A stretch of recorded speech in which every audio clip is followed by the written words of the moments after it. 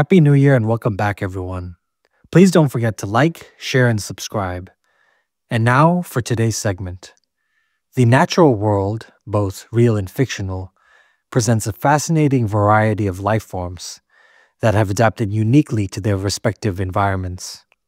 Today's report explores the similarities between the sandworms of Arrakis, a fictional species from Frank Herbert's Dune series, and the dingoes of Australia, a real-world apex predator.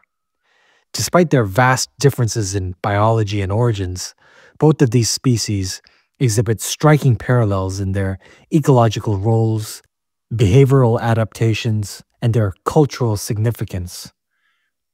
Origins and introduction.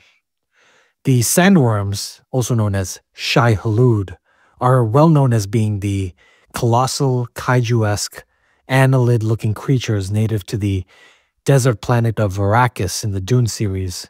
They are worshipped by the indigenous Fremen of the deserts, but deeper research into Dune lore would reveal, or rather I should say, suggest that the presence of sandworms on Arrakis might have been the result of terraforming experiments by ancient human travelers known as the Muad'Ru.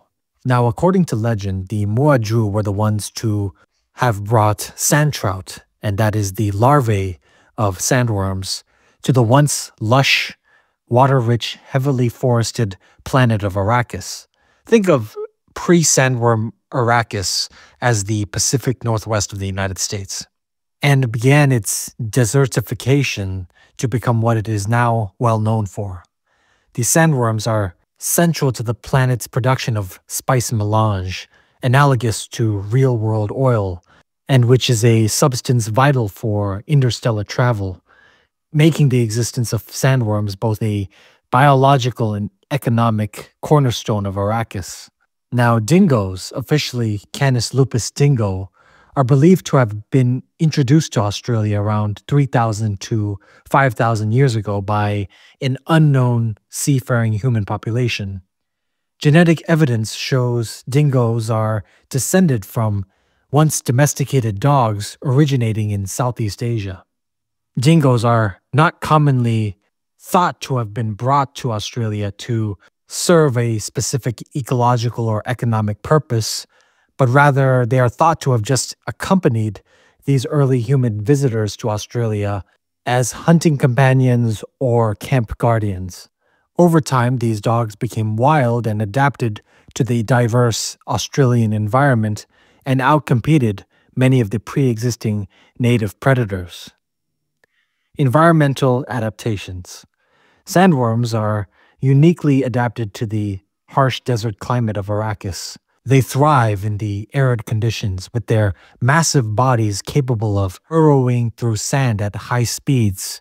Their life cycle, which includes the larval sand trout stage, allows them to control and maintain the desert ecology.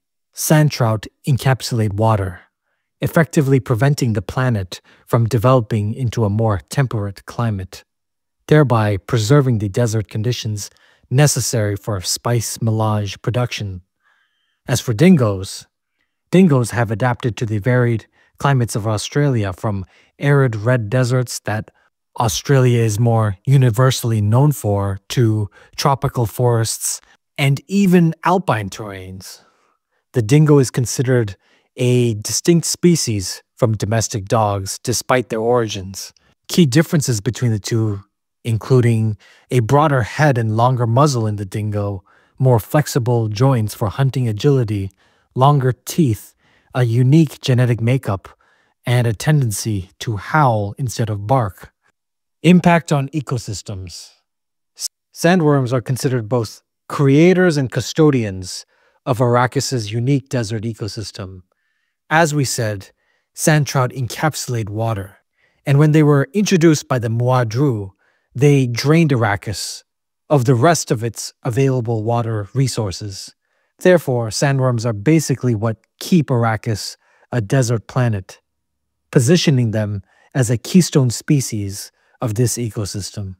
At the same time, their role in producing spice melange positions them as a keystone species at a socio-political and economic level, for if Shai Hulud were to be no more, not only would Arrakis cease to be a desert planet, all of the structures of the entire known universe in Dune would fall. The introduction of dingoes dramatically altered Australia's ecosystem. As we said, they outcompeted the pre-existing apex predators upon their arrival to Australia, most notably the thylacine or Tasmanian tiger and Tasmanian devil on the mainland, and usurped the role as Australia's top predators. As its top predator for the last few thousand years, the ecosystem of Australia has come to adapt to having dingoes as a keystone species.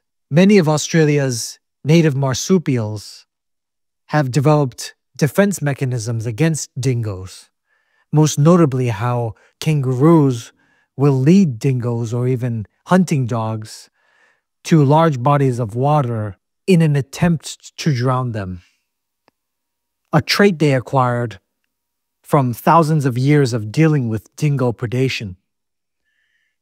Dingoes help suppress populations of overabundant invasive species, most notably rabbits and feral goats. In doing so, they indirectly benefit native vegetation and provide more food for indigenous herbivores. However, their predation on domestic livestock has made them a controversial presence, leading to widespread culling efforts. So much so that the world's largest fence, in fact, the dingo fence, was built to keep dingoes out of the fertile southeast part of Australia where they are now mostly absent. Despite this, the ecological benefits of dingoes have led to many calls for their rewilding in many certain areas. Symbolic roles. Sandworms are more than ecological entities. They symbolize the spiritual and economic lifeblood of Arrakis. The indigenous desert Fremen revere them, seeing them as both a divine force and a resource to be harnessed. This duality reflects humanity's relationship with nature, both dependent on and in awe of its power. Dingoes hold a complex place in Australian culture. For Aboriginal Australians, they are spiritual totems and companions, intertwined with traditional stories and practices. For European settlers, however, dingoes became demonized like the wolves of Europe or North America, and a threat to agricultural ambitions. This dual perception underscores broader tensions between conservation and exploitation.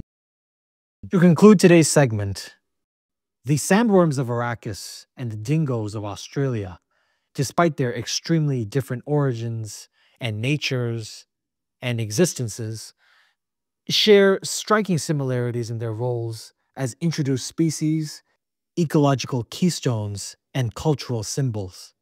Both underscore the profound and often unintended consequences of human intervention in natural systems. Their stories serve as reminders of the delicate balance between adaptation, coexistence, and the transformative power of life in diverse environments. Thank you for tuning back into another special. I'll see you next time, and don't forget to hit those like and subscribe buttons.